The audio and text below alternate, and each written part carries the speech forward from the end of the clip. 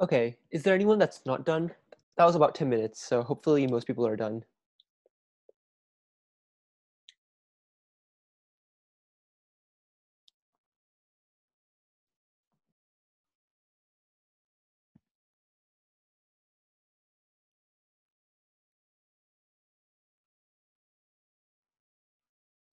Okay, so since we unfortunately weren't able to watch that together, I'm gonna give a really quick overview of what the video went over, and also for those of you who either just joined or can't access YouTube. So essentially, the question of free will is a question of, are humans able, or Jackie says 1 more minute, please. Okay, sorry, I'll wait for 1 more minute then.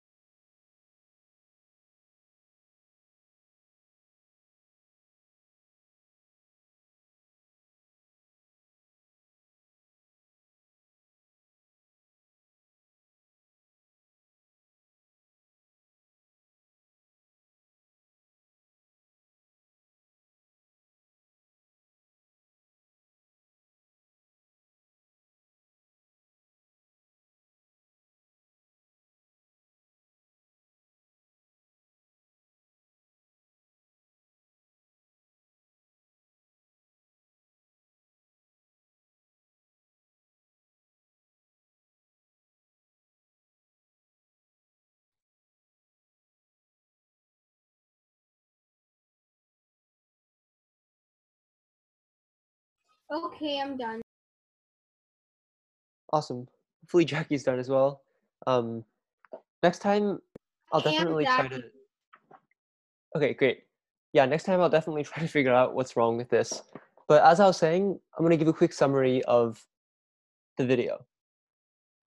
The central question of free will is, are humans able to have free will? Um, for example, let's say that one day I wanted to get a cup of coffee, and I went to Starbucks and I bought a cup of coffee.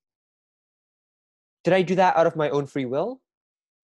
Libertarian people that support libertarian free will would say yes, because, well, you wanted to get the coffee, you could have not gotten the coffee, and yet you decided to get the coffee. And so you did it out of your free will. That's one side of the argument. But on the other side, people could argue you only got a coffee um, because you were thirsty or you were hungry or you saw Starbucks sign and you were attracted to it. In that case, would that really be free will? Because you didn't really have another choice. How would you know that you had another choice if you never made that other choice? So these are essentially the two main sides of the debate: libertarian free will and hard determinism. The third main side of the debate is compatibilism. And compatibilism is a bit confusing. To give a quick summary it wasn't went over in the video, but essentially it says that it's possible to have both libertarian free will and determinism. That's a bit confusing, and we won't cover this in the lesson today either. Before we move on, does anyone have any questions about metaphysics or the free will debate or the video?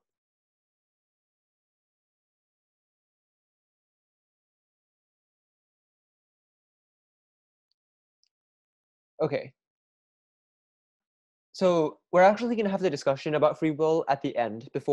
First, I'm going to go over several, I guess, interesting things in the debate about free will. So, as I mentioned in the beginning of our meeting today, there's a very, very rich history, both in science and in, well, history, about free will. This is a very well-researched and well-thought topic. So I'm going to go over 4 very interesting facts about this and ask you guys if that changes your opinion. The first is Clarence Darrow's trial defense. And if Clarence Darrow's name sounds familiar to you, that's because he was the lawyer in the Scopes Monkey trial. So you might have learned about that in school. But the other famous trial he was involved in is the murder trial for Richard Loeb and Nathan Leopold. These two Chicago teenagers kidnapped and murdered a boy named Bobby Franks for seemingly no reason. In court, Darrow, who was their defense attorney, argued that they had been influenced by their upbringing and family backgrounds to commit the murder. They showed a lack of emotions and had no other choice. and I think they took like a psychiatric test and found that they showed a lack of emotions. In other words, Darrow argued that they were predetermined to do the murder.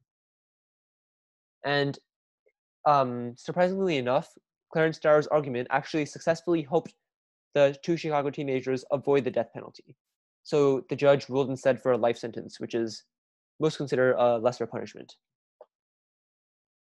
The reason that this case is important and significant is because this was one of the first times that determinism was seriously used in an argument in the public, and especially since this is such a high-profile court case. What is everyone's thoughts on this? Did you think Darrow's argument made sense? And did you think the judge's decision was correct?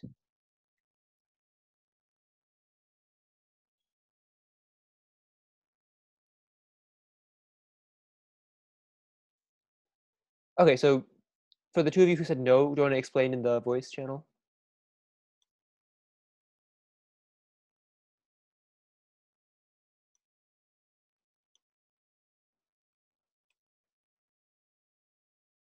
Okay, you can explain in the chat too, I guess. Well, I guess that they can't just do out. Why would someone just have no emotions? That doesn't make sense. Something would have motivated them to do it out of, well, free will because they can decide what they do. But then it's probably not caused by something if he said that that they had nothing to do with it. Well, his argument wasn't that they had nothing to do with it. His argument was that they did it, they know they did it, and they did it for reasons outside of their control. Did someone say something? Okay. Well, Darrow argued that Loeb's and Leopold's parents were, I think, they were absent most of the time. So most of the time they spent by themselves. They didn't really get the moral upbringing that most kids got. Most kids get. So Darrow argued that because they really only had themselves, they never really learned that this kind of thing was so wrong. So they didn't know better, essentially, and like if so why don't they would have done what the same proof does he have that they didn't know better?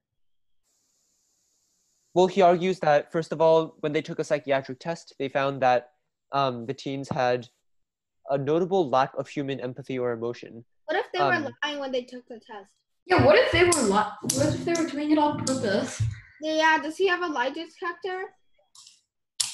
Well, I guess. I mean, even if he had a lie detector, they probably paid him a lot of money to buy a fake one. You can't just say someone killed someone because they wanted to out of no reason at all. Oh, so like someone's like, oh, I killed this person, and yeah, my parents were usually absent. Okay, so no death penalty for you? Like, seriously? Lie detectors aren't that effective. Okay, so my question for all of you is, what about this? What if, instead of having absent parents in this case, what if instead they had parents that motivated them to kill people, and they said that it's okay to kill other people, and then they didn't come into contact with society, so they didn't know that it was wrong, and then they killed a person? Is that situation different? Would Darrow's argument that they had no other choice make more sense in that case? They didn't have no other choice. Even if their parents, in a hypothetical situation, if their parents said that, if their parents like raised them up to be, and repeatedly told them that it's okay to murder someone.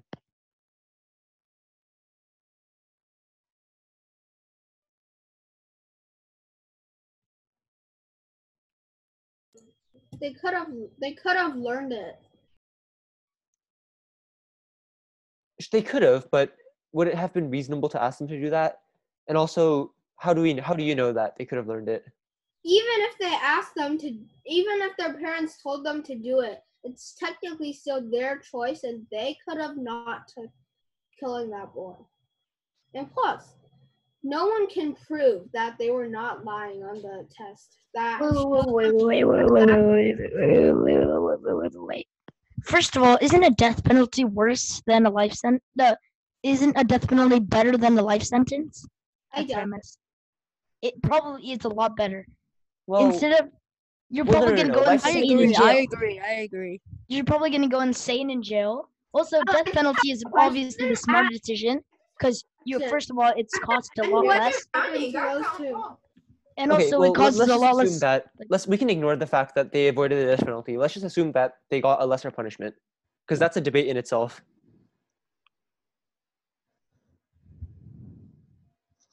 I mean, yes, they kind of, if their parents are abusive, they do get kind of like a free pass. That was Darrow's argument. Yeah, Yeah, Anonymous they do. Penny, go ahead. Okay, Definitely do. so like I kind of agree with the person who posted in the chat. So Hitler, like, okay, so can you prove that their parents were doing that to them? Well, then technically, why did they try to kill Hitler then? Well, like, what if they have, I don't know, like, that, what if Hitler just hired some lawyer and was like, well, actually, my parents were telling me to do. Excuse me, Hitler killing millions of people is different than these two random kids who probably don't even know what they're doing, killing a single child. They don't know what they're doing. Oops. Oh, I stabbed him. Oh no, I didn't know what I was doing. You didn't know that? Okay, you can avoid jail. Bye. Have a nice day. They didn't avoid jail. They still got a punishment. Oh, and what was that? They got life sentence. Boy. Well, I actually think that the life sentence is probably worse than the Exactly. death penalty, because then you're just not being a human. You're not being a human. All you do is eat and sleep and do nothing. That's not true. I mean, would you rather do that for 80 years? Like, No, Well, they'll actually, probably I'm die pretty way sure that a life before, but it sentence doesn't is matter. not like actually your entire life. I'm pretty sure that I think It's 50 one years. of these, yeah, Most one of of these the time people it's died only in 50 prison, years. but the other person eventually got out and I think tried to rebuild his life. Yeah, because it's 50 years. It's not an entire life. But I mean, it is kind of crazy. You will Why go is it called insane. why is it called a life sentence? Why is it called like Because a you're in there for a, If it's it's a because you're life in there for a majority of your sentence, life. Yeah, it's most of your then life. why isn't it called majority of life sentence then? Because that's I a don't shitty know. name. I don't know why, but Oh my- it's just how it is. Don't question it. no, but then they shouldn't have it, because then that just basically ruins your life. If you have a life sentence, that just means that you're gonna spend the life in a meaningless prison and eat and drink and do nothing. Well, what is Is the that a point? life sentence is around 10 times cheaper than a not life sentence, a death What's the sentence. point of calling it a life sentence if it isn't a life sentence? Okay, That's not what matters. irrelevant to We're our not the discussion. government. We don't get to decide. It's irrelevant to the discussion. Yes. But the fact is, it's cheaper and it's also a better punishment for those people because making them die doesn't really help. Wait, how is that cheaper? Okay, Yeah, well, that's also I'm also not the going to second explain point. that. You can go research on that. I know. it's You don't not. need to Because if don't you have a question life it. sentence, It's you need more experts for court. You need a lot more things. actually, the U.S. spends about $100,000 on a prisoner each year, so a life sentence would cost way more than the It costs at least they if you cost just 4 have times them- more of if you just- imprisonment, Okay, guys, even though they this is only have not like one. this is not so relevant to our I discussion. wrote So we're 3 gonna essays on this. move back on to the discussion. Hold on, I haven't been reading chat. So someone mentioned Hitler and asked why Hitler wouldn't be punished in the same way. I guess that's a good point. Maybe the difference is, well, one obvious difference is Hitler killed like a lot more people. That's Yes. like a lot worse. And he obviously knew what he was doing. Yeah, I guess the second thing is And that he didn't Hitler have was bad a Do you know him parent to personally? society. How do you know Whereas- he was doing what he was doing? How would you do mass genocide without Okay, knowing what you're honestly, doing? I completely think that Hitler deserved it, honestly. But like, just saying, if you think, but like, do you have any proof that technically he knew he was doing? That's not what matters. It doesn't matter. They still got a punishment. It was You're a acting good like they idea. didn't get. It was actually a good idea to kill Hitler because he already killed millions of lives. Well, at least it was a good idea to other people. Well, the boys, they have killed people, but it was influenced by family. But He the didn't boys kill Hitler. have killed people. He killed Depends himself. on the judges, what the judges think about the murder. Wait, what'd you say? The last part?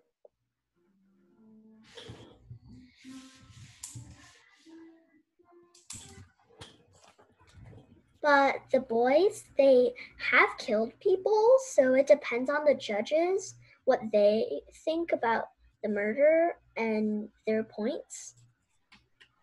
Okay. Okay. But how do you know that if you did a life sentence and then you let them go, how do you know they won't grow up to be someone like Hitler? It doesn't matter. First of all, a life sentence costs 10 times less than a Okay, death penalty. So that's- we're not going to talk about what happens after. We're going to talk about what's happening when they got jailed. Should they have gotten a death penalty? Like, just for example, what he's trying to say is death penalty, let's just imagine it's worse in every way, even though it really isn't. But let's just imagine it's worse in every way, and life sentence is better in a couple aspects. Pretty much. Yo, dude. It's cheaper to do.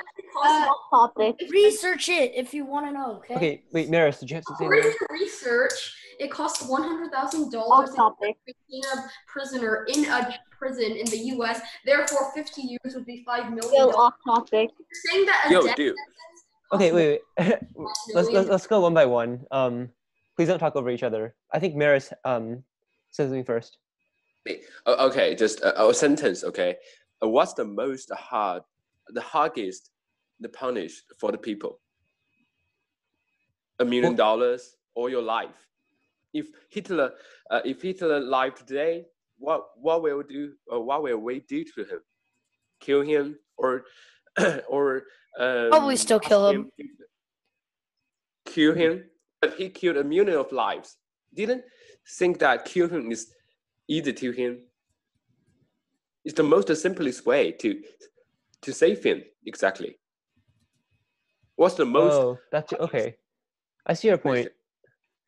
But that's not really relevant to what we're discussing right now. Yes. We're mostly still talking about free will. We could have that discussion another day.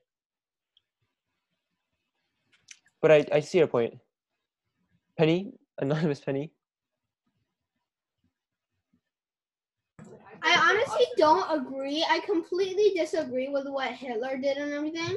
But still, if this case they just life sentence and then they were let go or something, like okay, so how do you know? First of all, how do they know they won't grow up to murder a lot more people?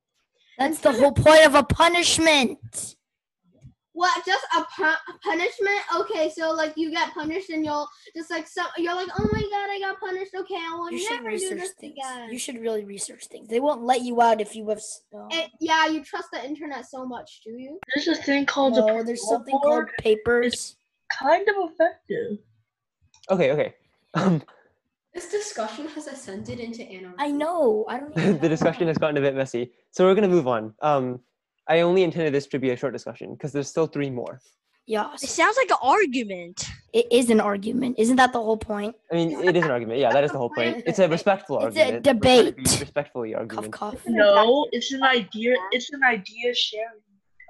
Well, it's supposed to be more like a discussion, but it's like a gray area between that. Anyway, moving on to the second interesting point, and this one is completely unrelated to the first. So stop talking about the Yes. death penalty and stuff like that. Yes. And this is we Jose know. Delgado's experiments on the brain.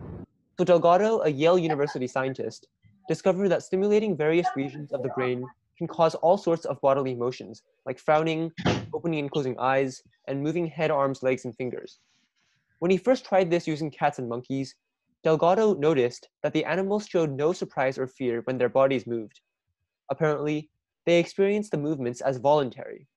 In one instance, stimulating a monkey's brain caused the monkey to get up and walk around. The effect was repeated several times, and each time the animal strolled around without surprise or discomfort, as if it had just decided to take a walk. So the question is, if it's so easy to just manipulate an animal to do something, then how do we know that humans aren't manipulated similarly? Maybe So we we're don't. in the Matrix again. Well, no. That's not what I meant. I mean, maybe we don't have an electric signal in our brain, but maybe we're manipulated by like certain outside stimuli that causes some neurons to fire, that causes us to do something that we think we're doing voluntarily, when in reality, we did it solely in response to the situation. I mean, this is a topic that kids that are under the age of 17 don't even know. Are you under the age of 17? Definitely, and I don't even know